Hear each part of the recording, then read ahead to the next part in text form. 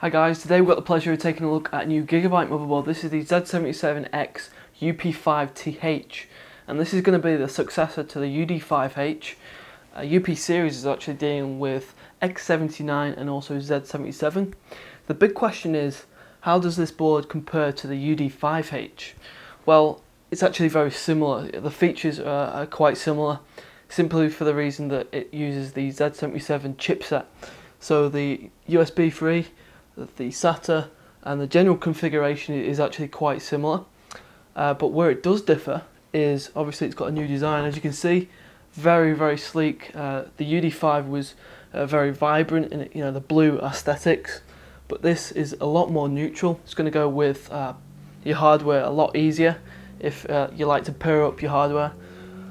The big thing though with this board, Ultra Durable 5, we've seen that debut in Computex back in June, and this is the 5th generation of Ultra Durable, and it deals with a lot of different features. I'm not going to go through them all in the video because I'll send you to sleep, but if you want to check out that in quite a lot of depth, check the link below, and it's got a section there in that review.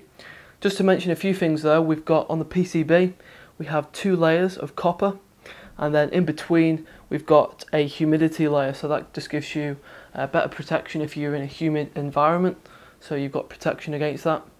The MOSFETs around here, around the CPU socket, give out less heat, so that's going to aid you with overclocking. So the general gist of it is higher grade components. And then the third feature, which is going to be significant about the UP series, is Thunderbolt support. Now, many of you will have heard about this. This has got dual Thunderbolt ports, and the idea with it is going to support up to 12 devices and then an additional 3 screens, and that's simultaneous. So we've got the data transfer there, the capabilities of 1 terabyte in under 5 minutes, so that's very fast. It's actually double the speed of USB 3 if you compare them to. So this is bi-directional, and it's 10 gig, and the capabilities there are very strong.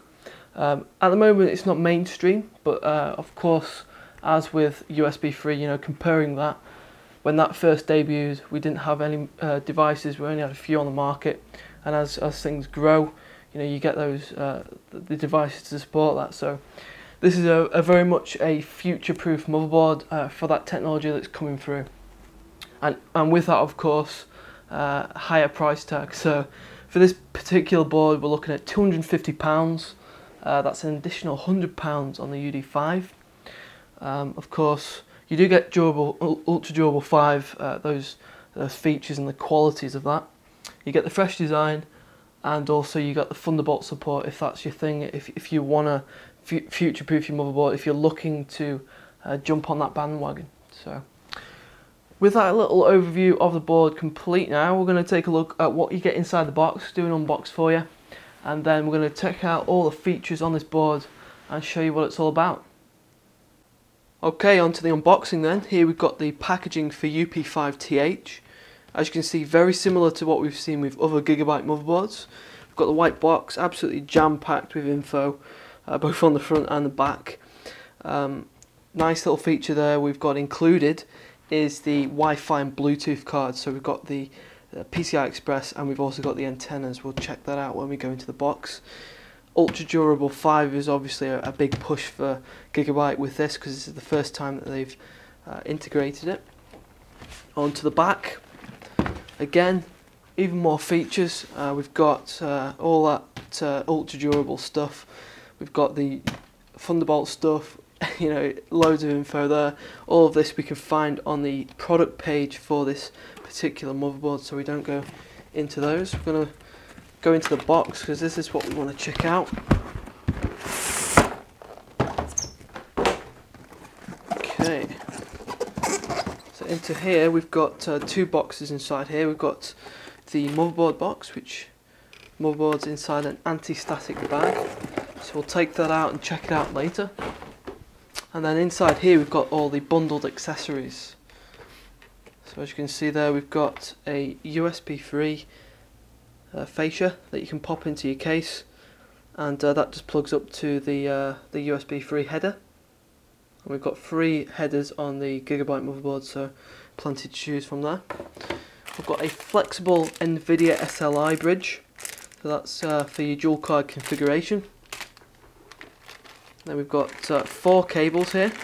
We've got 2 SATA 2, that's 3G, and then we've got the SATA 3 6G, so plenty to choose from again.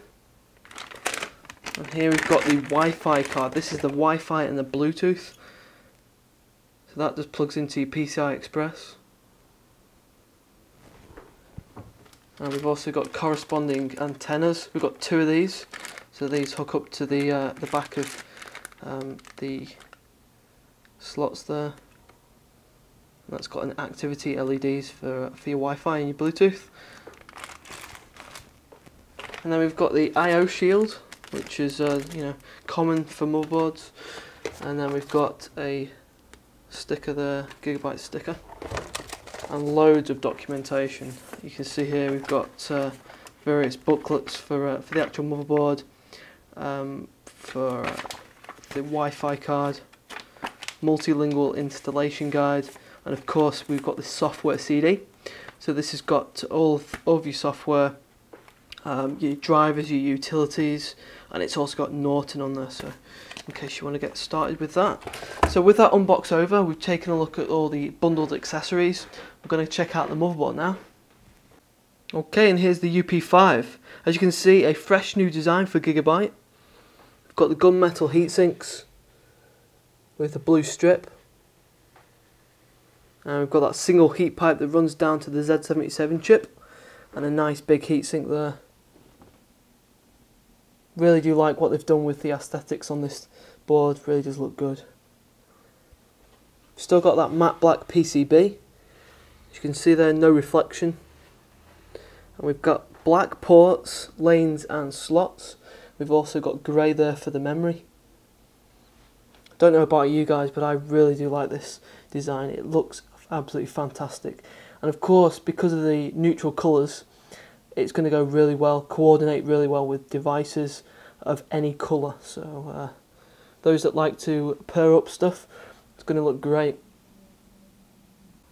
Okay, we're now going to take a closer look at all the features on this board, and we'll start with the CPU socket. As you can see here, this is LGA 1155, so we've got the support for Intel's 2nd and 3rd generation of CPUs.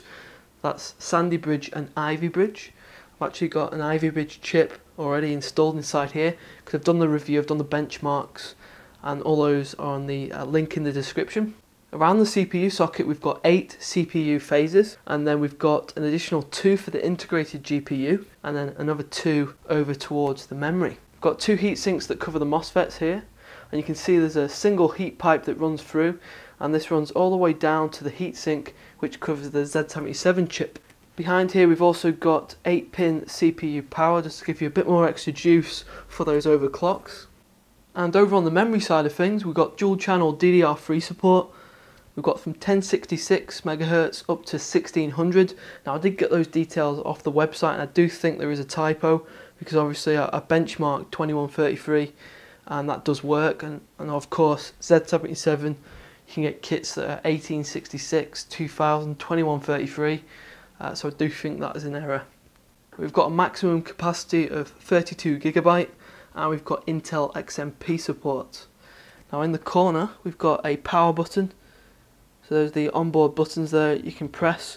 We've got a reset button as well, and we've also got CMOS switch in case you need to reset CMOS. That CMOS button would probably be a good idea around the back, because obviously these buttons here are only going to be useful if you've got your board outside of a case on test bench. Along the bottom there we've got the voltage check-in points, so those are for advanced users to get any voltages from a multimeter. So advanced users there. 24-pin power socket, and we've also got LED debug just above that. So that displays a code which you can refer to in the manual. So if you've got a troublesome boot up on post, it'll give you a digit there, you'll refer to the manual, and that'll help you to troubleshoot that. And then just to the side of that we've got a USB 3 header, and that is one of 3. Moving along, we come to the storage ports. Here we've got a combination of SATA 2 and SATA 3. The white ports, the two white ports there, are SATA free, that's 6G.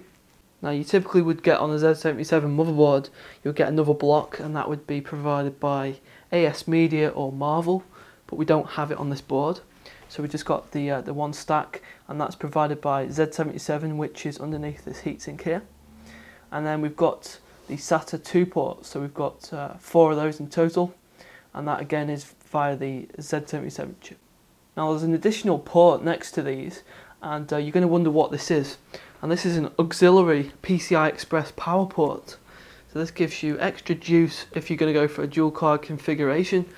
Now you might have seen this on other motherboards as a Molex connector, and instead they've just done a SATA port here, so you just need to connect that up to your power supply. At the bottom of UP5 we've got the additional USB 3 headers. So in total we've got 3 headers, and you can hook that up to perhaps your case has already got USB 3 on the front panel. And then you've got the additional device provided by GIGABYTE for the USB 3. You can hook that up, and then you've got an additional slot to play with if you've got another device. You've also noticed here at the bottom that there's another SATA connection, and that is SATA free, but of course it's a different colour to the white ports on the other side, so that signifies a different chipset. So we're using Marvel for that, so that's going to be slightly degraded with the transfer rates. Next to that we've got the switch for the BIOS, so we can switch between main and backup. And as I've already mentioned, there's a large heatsink which covers the Z77 chip, and there's a heat pipe that runs from the very top all the way into this heatsink to provide adequate cooling. Onto the PCI Express, we've got various different options available here. To start with, we've got 3 PCI Express X1s. Now these are going to be ideal for the Wi-Fi card which GIGABYTE provide with this bundle. And it's nice to see that at the very top we've got one of these slots. It just provides a bit more clearance for the graphics card and the CPU cooler, because obviously if we had this X16 at the very top, then there would be a potential problem for clearance and collision. Next up we've got 3 PCI Express X16s, one here, and then one at the very bottom. Now if you do use a dual card configuration, the middle one is going to be dropping it down to X8, and then the bottom one X4. So if you use a single card, go for that top one, that will give you X16. And then in the just above this bottom PCI Express, we've got a legacy PCI for older devices. GIGABYTE are once again making good use of space on the board. In the very centre, some of you may well have already seen as I've gone over it, there's a connector. Now this is a mini SATA connector, and it allows you to install a mini SATA SSD, and that's going to operate at 3 gigabits per second, and that is controlled by Intel Z77. Okay, finally then we're going to take a look at what the rear I/O has to offer. And from left to right we have VGA, DVI and a HDMI that's going to work with your integrated GPU. You've got 2 USB 3 ports, 2 USB 2 ports, and an eSATA at the bottom, that's 3 gigabits per second. And then we've got gigabit LAN, that's RJ45, and then we've got 2 USB 3 ports, and then we've got the significant ports there that make this board special, the dual Thunderbolt ports, and then we've got 6-channel audio in this hub here, and with optical SPDIF.